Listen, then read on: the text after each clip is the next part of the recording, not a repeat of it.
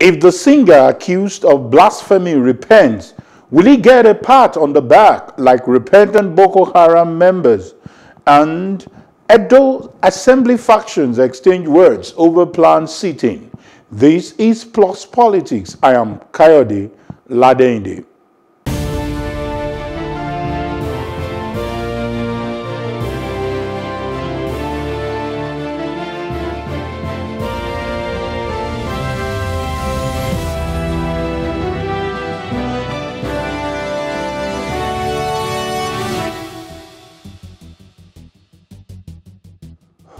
Welcome back. It's Plus Politics. An upper Sharia court has sentenced 22-year-old Yahya Sharif Aminu to death after finding him guilty of committing blasphemy through a song he circulated via WhatsApp in March. He did not deny the charges. In a bid to express their disappointment, a number of Nigerians took to the social media criticizing the ruling, while noting that some Boko Haram terrorists had been pardoned and reintegrated into the society under the Operation Safe Corridor initiative. Joining us to make sense of this comparison is Dr. Ona Ehomu, a security expert. Good evening, Doctor. Good evening, sir. Thank you for having me. And joining us in this discussion, we also have Mr. Ahmed Buhari, a politician and a public affairs analyst. You're welcome, Mr. Buhari. Thank you, Kayode. It's good to be here again. Okay, let me start with you. I noticed that Dr. Ona is still trying to take his breath. But let me start with you. This is the conversation in the social media, and this is part of our society. What can you say? Is there a justification in this comparison, so to say? Good evening, viewers. It's always, this is how it is in Nigeria. Whenever there's a situation that can create controversy and that is capable of reminding us of all of those factors that make us different, we try to put it in the front burner. I've always said that whenever the matter is around religion, politics, social status, gender, and ethnicity, we are always very quick to fuel it to the very, very top. We love the heat when it comes to this kind of controversial issues. But if there are issues that are supposed to unite us and put us in peace and look for the lasting solution to most of our problems, we are always very reluctant to be part of it. So what I understand with the news that is going on is there is a certain musician in Kano who sang a song that is termed as blasphemous towards Islam, and I think targeted at the Prophet Muhammad sallallahu alaihi wasallam. And on the other hand, there are people who are saying that if you're going to convict that man of a blasphemous crime, so to speak, then how come you are now freeing Boko Haram terrorists who have repented? And that if they have repented, are we now saying that if this musician also repents, he is going to be forgiven and the death penalty that has been labeled on him will be removed? But I think there are two different situations here. It's important for us to understand that most of the people that are involved in the Boko Haram activities are people who are there unwillingly. There are people who were kidnapped by Boko Haram themselves and forced to join their terrible movement to alienate people for no just cause. There are people who have been kidnapped, whose family members have also been kidnapped and have been compelled to join Boko Haram. And then very clearly, the federal government of Nigeria said, we are going to pardon you if you can, surrender and leave the Boko Haram cause, which most of them did, and they were awarded amnesty.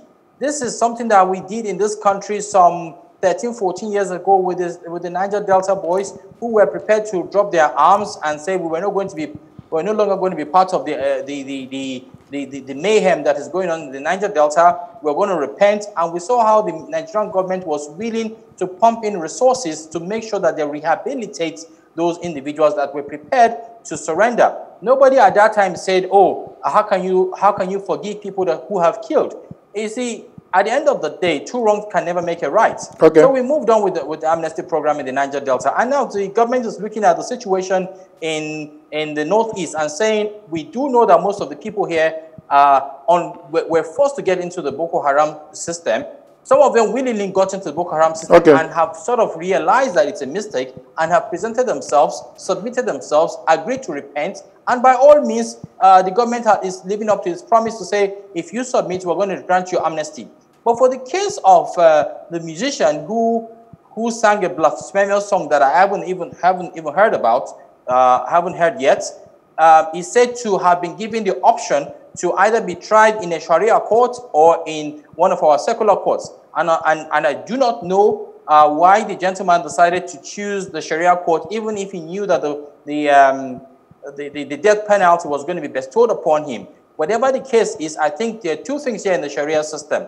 The fact that you have a choice to choose whether the Sharia court should try you, and the fact that you have a choice to use the secular system that we have in our judicial system. Whatever the case is right now, I believe that what we should be looking at is to say, fine, does this man have the right to appeal? And I just found out that, yes, he has the right to appeal with the Supreme Court or the other higher courts that is available for him to appeal judgment. I'll come back to you, Ahmed. Advised by certain people, Ahmed, and I think that it should be revisited. Let's rest it for now. In fact, the way you've responded, you've almost captured all the points that I really want to ask you, but I would make adjustments. I just want us to get on with and finish quickly. Yeah, that's cool. Let me go to Dr. Ona. Let me also get your perspective. The same question. Any reason, any justification to compare the issue of the singer who was termed to be blasphemous and it's been given a capital punishment, and that of the repentant Boko Haram members? Thank you, sir. Well, I think there is no parallel between the two situations. The singer committed an act contrary to Sharia law, and like Mr. Buhari just said, he opted for trial under the Sharia system. And so he knew the risks he was taking, and he was ill-advised. If I were in his shoes, I would have probably said I wouldn't go for that kind of a trial, which could result in the kind of punishment that has been pronounced upon him. So I think that is just that. The guy miscalculated, and he decided to go to a court which perhaps he felt might favor him, but ended up not favoring him. So like Mr. Buhari has said, he should probably explore the option of secular court. An appeal, such that perhaps he might be freed on appeal if there are grounds to allow the appeal. Now, the OSC, Safe Corridor, I have a lot of problems with. I've had a lot of problems with it right from the beginning, even when it was being conceived. And I put out a lot of write-ups there in mainstream media, saying that the claim to OSC, or the claim of OSC really came out of the National Security Office, or Office of National Security Advisor, ANSA, and it was supposed to be a de-radicalization program. It's a way, de-radicalization is a strategy of dealing with violent extremist organizations. We call them VEOs. And you de-radicalize their members such that you suck away members from the organization and reduce their teeth so they can't bite, they can't cause harm, they can't carry out terrorist attacks, and so on and so forth. So it's a way of attracting them to leave the ranks of their terrorist organization and join, surrender to the authorities, and then be taken through Islamic training. That's trying to turn around their understanding of the religion, and then also be taken through some citizenship programs, which will hopefully turn them into good citizens of the country. But having said that, my problem right from the get-go, from the beginning, was that what was the measurement of the level of de-radicalization? What was the measurement?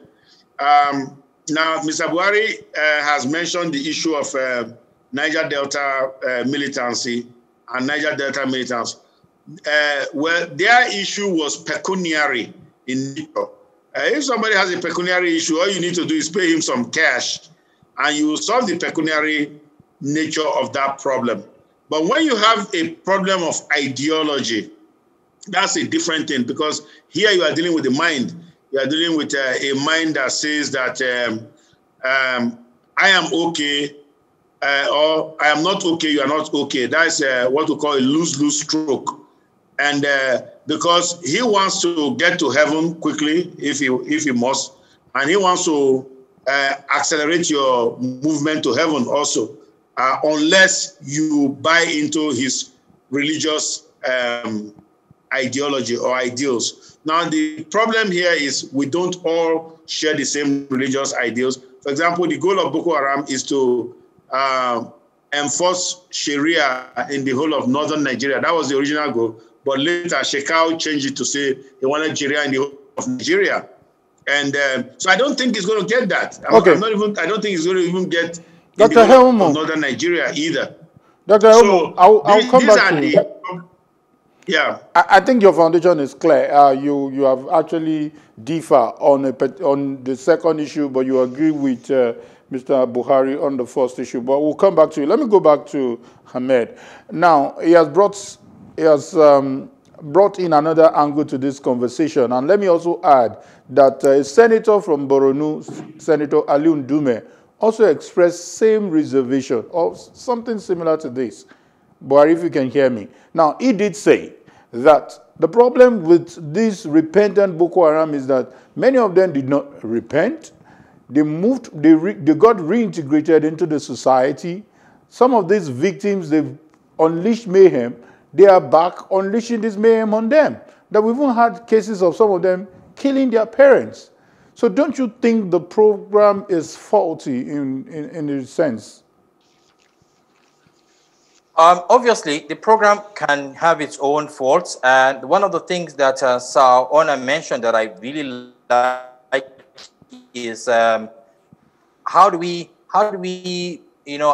gauge, or how do we view, or how do we rate the success of this program? And this is one of the areas that we keep missing the point all the time: our inability to create levels of rating to say, in the first few months, this is how much we've done well. We've met up with our initial target, and the second month we've done this. By the fifth month, we've noticed that these people have gone back to their spaces and created more havoc. There is no data showing any of these things apart from individuals coming up with their viewpoints on these issues.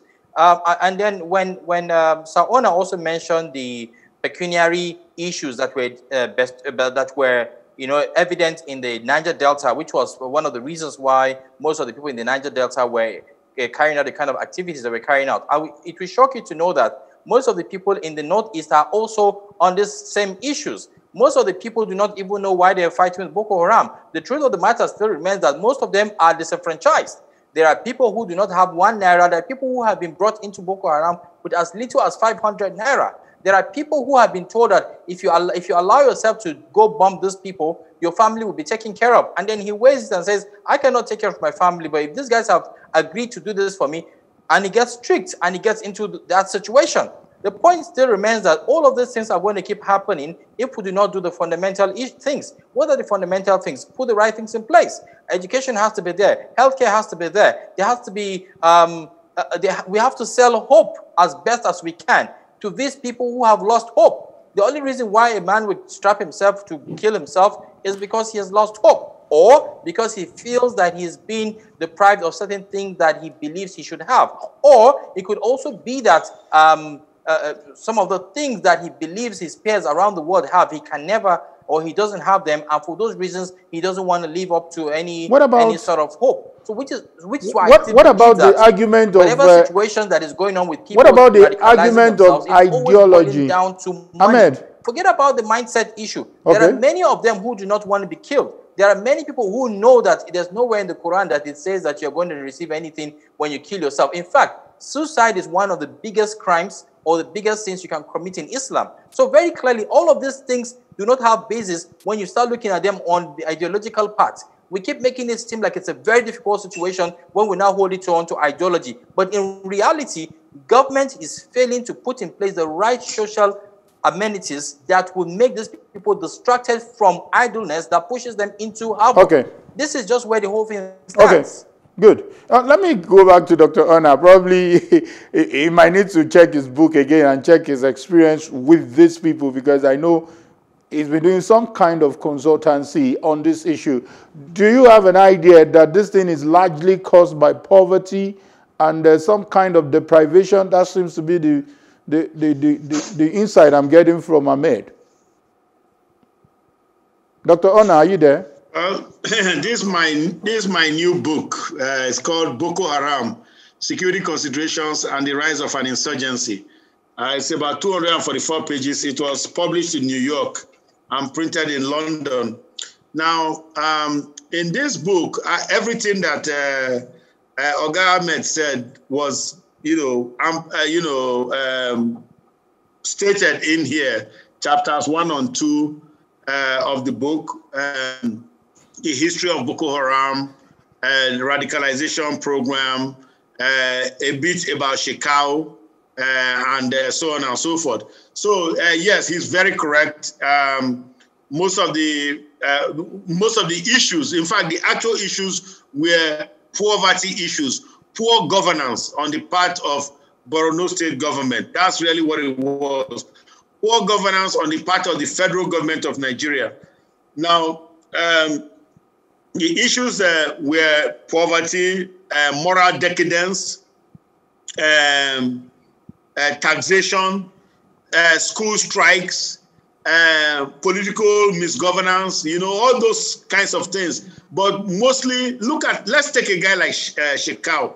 Shekau went to Mughals, that's Goni, School of Islamic Studies in Maiduguri. And he was wearing one jalabia for 1 year unwashed. Because of poverty, he grew out of grinding poverty. Now, until he met this Imam, Muhammad Yusuf, who gave him hope that, if he followed the true path of Islam, he will be okay. At least he gave him another worldly view. That is, he should think about heaven and things like that. And then from there, because Yusuf's organization, the Yusufia, which is Boko Haram, that changed its name in 2002 to Boko Haram, because that organization was providing social services, giving food to widows, helping people living in communes, it was easy to follow them. So yes, Oga Ahmed is right, because there was a basis, there was a social service which the state was unable to provide, which attracted people in the first instance to this organization. Now, this organization actually took care of them, provided them with tasfirs, that's sermons, and gave them spiritual food and physical food, as it were. And it's a basis for, being true to an organization. But having done that, the problem became that when we got to the jihad phase, that is in July 30th of 2009, when jihad started, when they killed 800 Boko Haram members at State Police Headquarters in Maiduguri, and then they failed to capture Shekau. Shekau got away. He got some bullet wounds. He got away. But they captured Yusuf, who was, in fact, the diplomat, and did what nobody ever does with the head of an insurgency, kill him. Because when you kill the head of an insurgency, who is going to talk about the members of the group? And that's where we are. From then, 11 years ago to today. So, having said that, what I'm trying to say is that the issues of, yes, people joined the group because they wanted to eat. At the time, if you remember, they controlled 2/3 of the whole of the Northeast. That is the Bay States. Bay is Borno, Adamawa, and Yobe. They control 2/3 of those states. Yes, they control those states, and they were taxing people. In fact, they changed the name of, they declared a caliphate and said it was Modunatu Islam, and so on. You know, there were so many things that were going in their favor. They actually had a run of the place at the time. So they were sexy, they were seductive. And when ISIS came along in 2014 and started doing the things it was doing, it was cute to become a jihadist. We saw a lot of Nigerian youths go and join ISIS in Iraq and Syria. Dr. Ona, Dr. Ona, I wish what I'm saying, just to wrap up my comment, is that yes, our guy is correct what he said, that it's really, to borrow Fayoshe's words in Ekiti State, it's stomach infrastructure that drove a lot of these people. My problem with the OSC is that, well, like he said correctly, there are no metrics. What are the objective measures for de-radicalization? And then my other problem is that the kind of atrocities that BH guys committed is not the kind that you could easily say, oh, well, go away and let your sins be forgiven. That's really where I'm coming from. Okay, good. Thank you so much. I just got a whisper from my marketing manager that Dr. Ona will have to give us a very for that wonderful book. I just want to show you that there's an actual book. That was published in the United States and released in London. So just know that. So I should collect dollars and pounds. I'll collect dollars and pounds. Please, our time is fast spent. I'm just going to give you 45 seconds each to look at the perspective in which we started this conversation. And that's the worry of many social media users. And they are asking, why release Boko Haram members and you leave this young man, which is still debatable, on what constitutes blasphemy, especially for those who probably do not understand Islam. So what advice will you give to this man to do straight away? And how do you also explain to people that, from what two of you have said, this is not a case of failure of state? This has to do with the Sharia law in Kano State and that of the federal government OSC, borrowing your abbreviation. Now, let me start with Dr. Ona first. Please, you have 45 seconds. Yes, thank you very much, sir, for having me there. Well, I think you've summed it up. There are two different cases. They are not related in any way. You know, people go on social media and they talk a lot of crap, if I may use that French word.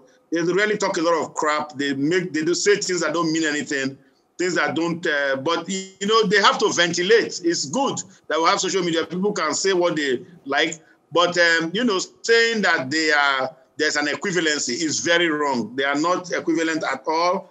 OSC has its problems. It's a wrong policy. I still say so. Even this, my book that you are trying to charge me is dedicated to the memory of service members who lost their lives in this war. So people are saying, thank you, sir. So people are saying, why is it that people who killed these service members are being granted, given a pat on the back and let go, while people in IDP camps are suffering? That's really the question people are asking. That's OSC. But in terms of the young man with the song and all that, I think he took very wrong chances, and I think he ought to probably appeal his judgment so that he will take his chance with the Sharia, or there's an appeal court in the Sharia system. Thank you so much. And finally, to you, Ahmed Buhari. Yeah, so I stand on the same grounds with Chief Ona, but at the same time, I just want us to understand, especially for those people who will be watching this program, to know that if you are highly placed in society, like the man on the pulpit talking about Apostle Suleiman, for example, who actually ignited some of these ramblings going around, we must be able to be cautious to understand that before we come out to say things like this, we must actually think of what the implications might be, how it's going to affect society, how it's going to disrupt the already shaky stability that we have. You know, we must try to reduce recklessness and rascality in all that we try to do and say. There are lots of people watching and a lot of people listening. And if you've got a following, you should be cautious to make sure that you do not allow these things escalate. Very clearly, this is not the first time. The other time, we had things like if you see anybody looking like Fulani around this space, you kill them. All these kind of things are not comments that are supposed to be coming out from people that are highly placed in the society. Okay. Furthermore, I think it's important for us to understand that the case of the guy in Kano,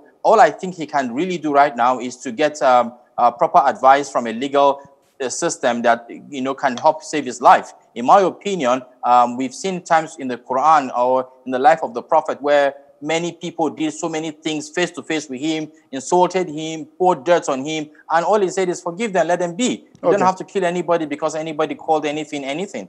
Okay. We should actually learn to reduce all this our hypocrisies, shall I say, when it comes to how we address some of these critical issues that are really biting into the fabric of our existence. Thank you so much. That's a good way to end this conversation. Ahmed Buhari, a politician, and probably I should put it on record, a presidential aspirant in the 2019 presidential election, and also a public affairs analyst. Thank you for your insight. And Dr. Ona, I'll be waiting to send you our invoice for that wonderful expose you've done on the book. I'm sure I have my percentage to draw from there. Thank you, Dr. Ona, for your time.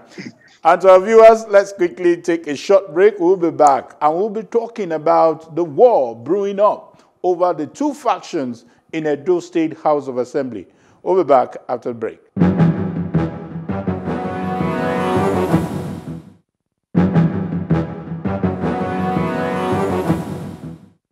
Former Commissioner for Justice and Attorney General of Edo State, Henry Idahagbon, has tasked residents of Edo State to shun violence ahead of the upcoming state governorship elections.